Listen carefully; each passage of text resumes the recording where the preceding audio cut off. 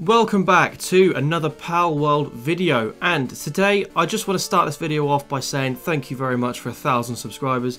It's a pretty cool achievement, it's a nice little milestone. If you could leave a like and subscribe to the channel, that'd be much appreciated. We have some really cool glitches, including, as the title shows, how to spawn in 2 pals at the same time. That is possible, it is really cool, and I'm going to show you a really fun and interesting set of glitches today. So anyway, let's just crack on with the first glitch. So number 1 in the list of today's video is the infamous duplication glitch. So we have some stuff in a chest right here. None of this actually is involved really in this. So if we go into the build section, you want to build something that is pretty high on everything, that needs a lot of resources, because duplicating it makes it so much better and you end up getting more and more very quickly. So for the sake of today's video, I'm going to do the production assembly line 2, because look at those 3, look at what you can get from it. So if I go to build it right now, I'm standing here and you can see if I walk out of the blue zone, I have nothing. So you need to get on the fine line of between there and there. So it's very simple. Once you have got to that fine line and you have enough, you just build and then run out at the same time. But I can't actually do that because there we go. Like that. So you build it, run out, cancel it, and you'll get everything on you. So I just now need to put everything back in. So it was that. And as you can see, if I go back into it, I had 189 refined ingots. I now have 289. So I'll try it again. So just remember 289, and then I'll go in to do it once more. Like so. So hopefully, what is going on over there? Excuse me, Anubis. So we just go to cancel it right there, and we'll put them all in. And I don't think that worked, but that's fine. Oh, it did work. There you go. Well, there you go. 389. How cool is that? What is going on? Anyway, let's move on to the next glitch. So this one isn't necessarily a glitch as such. I think it might be, because it's definitely a little exploit. I think it's more exploit than glitch, but I'll show you anyway. So I have the spear right here, as you can see. It looks pretty damn sick. So if I go to mine, it goes pretty quickly. But if you time it right, every time your character pokes the spear forwards, you crouch up and down. It is so much quicker for some reason. So this is normal. And then this is if I crouch. Look how quick that is. Let me just try it one more time on here. How weird is that? It is so strange. Anyway, if you want to mine, basically get the spear and do that. It is so cool. Very strange. I'm not sure why that's a thing in the game, but I don't know. So here it is, the glitch where you can get 2 pals at the same time. This is sick, and it works even in combat as well. So you'll be 2v1 against anything, and it's really good against the final bosses.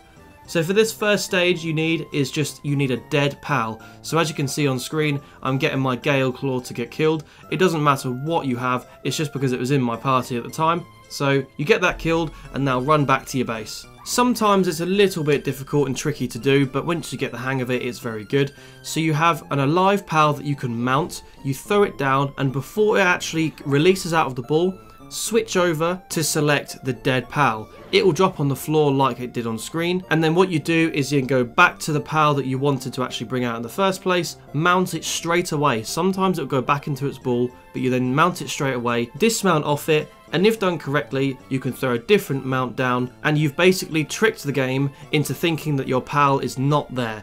But as you can see on screen, both of them are, and it is sick. It is really overpowered, and this is a glitch that probably won't be allowed to have in the future, so try it now. And as you can see afterwards here, I was having a lot of fun with it. You can run around and just bully everything in sight, because if you have 2 top level pals, I feel like this combination of Chillet and Jet Dragon is really handy, and it's really fun to use. I don't know why. This is such a weird glitch, but I think it's really cool, and you just bully everyone you can see. So this glitch up next we have is the unlimited money glitch. It involves the black marketeer and this little guy right here. It's the Rushaw. Basically you need his mount so you can be running around in him like this. So we now need to go to this location on the fast travel. We need to go to the Icy Weasel Hill. So if we fast travel to there right now, so we just get on him like this and follow this path round the mountain up here. So we just go all the way up here and we should see the black marketeer on the side of the cliff. Okay, now we are here. We can see him right here on the edge. He's just looking off into the distance with nothing going on around him. Why is he here? I have no idea. But the best way you can do it is what you need to do now is stand next to this rock and do the reckless charge. So just left mouse click or RT, I think it is on controller. Do it into him like this and he should go absolutely flying off. Dismount. See, that time didn't work as well because he normally goes further down the hill. Look at that. See, when he falls, I don't know who he's shooting. Oh, he's shooting my pig. So basically, now you've done that, he should lose all of that health and you can just get on a stronger pal, just like this guy, and then finish him off. Boom. He is now dead. And we can just pick up the loot that he gives us. Where is it? There it is. There we go. Beautiful stuff. And now, as you can see, obviously, you can't do this again straight away because he's gone. So if we then fly away from him, you can do this with any flying mount, doesn't matter. Just where this grass meets the snow, around about over here where the cliff edge is. We'll just stop here to get some energy back. And we should, after this, be able to then turn around. Oh, an egg. Hello. So then take this, go around, and then go all the way back up. And he should be on the ledge again. There he is. Hello fella, how's it going? And just on this last one, it is a glitch that I uploaded in my last video a couple of days ago. I'll leave a link to it down below in the description.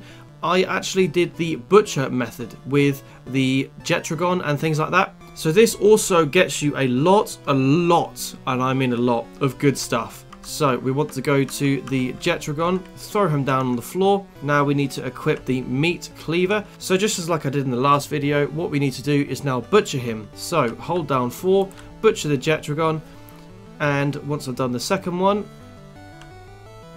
I then get on top of him like that. Jump down to the floor, and I will get everything that he drops on the side. This also works with the Frost Alien because it is the Alpha PAL. So as you can see in my party, if I go over that, you can see that there is an Alpha PAL symbol, meaning it is the boss. Once you've done this method and you've actually butchered the PAL and then you do the glitch, I will just do it again. Soon you'll be able to actually get the schematics, especially if they are for the bosses. And I'm an absolute idiot and I just butchered a PAL that I didn't have the mount for. So I now need to go and capture the Frost Alien once again.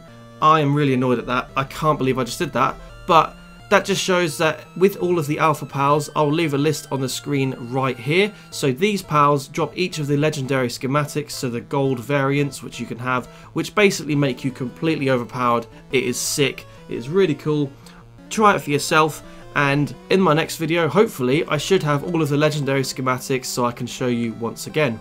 Thank you very much for watching, and goodbye.